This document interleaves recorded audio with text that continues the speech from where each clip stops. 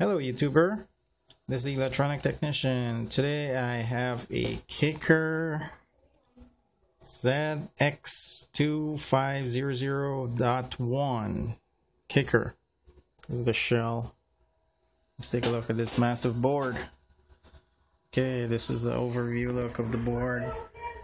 All these got a good look at these transistors, these FETs, diode, 12 volts regulators. However, what you see here is just the face of the other side. It's just the whole entire board there.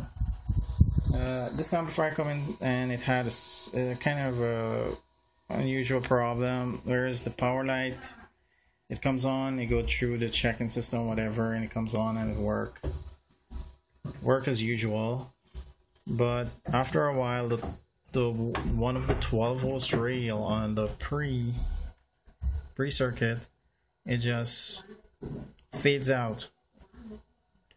And after I checked, there was a missing, the minus 12 was missing, and that traces back to here. This is the negative and this is the positive over here. The positive is, you can see all the capacitors is in black, and as you can see the negative side, it's in some different colors. These are the ones that I had replaced. The amplifier, it comes on around 50 volts or so, 50 to 60 volts. And what it does, it takes the 50 to 60 volts, come down here with a plus, and they use these capacitors and these diodes and stuff to reduce it to something around 20, 22 or 25 volts or so. And there's where these KIA is 78 and 79 12. This is 79 and that's a 78 over here. And it takes it and then it reduces it to 12 volts.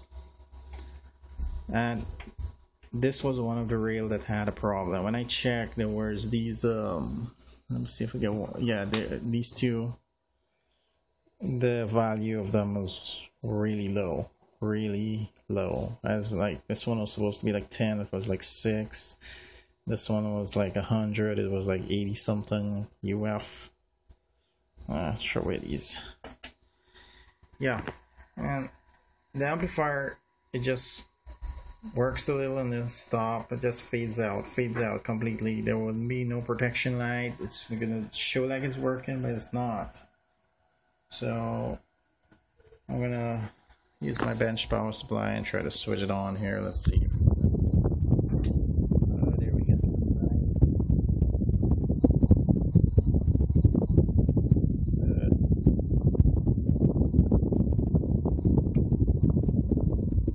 Relay.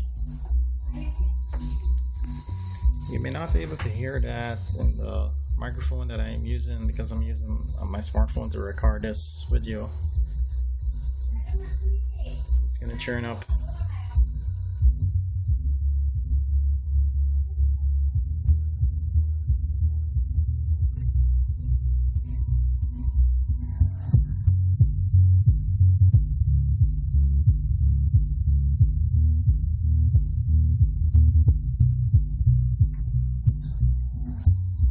Yeah, you can hear that bass there.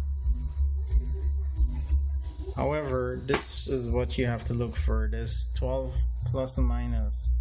These voltage could be missing and the amp will not go into protect. It will never like show that there is a problem. Normally the protection light is there to shut the amplifier off, but it will never like go into protect. Everything is gonna seem fine, but it's not gonna show up a problem. This is a nice design of amplifier. As you can see, these boards. I'm wondering if we need a close up of this. At least the video is there to show you.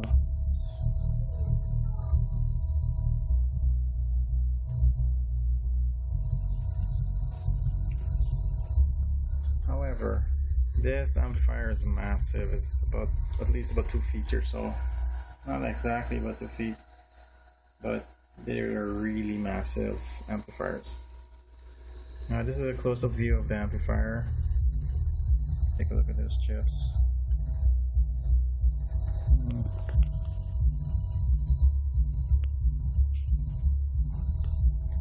this is the electronic technician, and thank you for watching. And if ever you have a problem with this particle amplifier, I hopefully that this video may be helpful to you.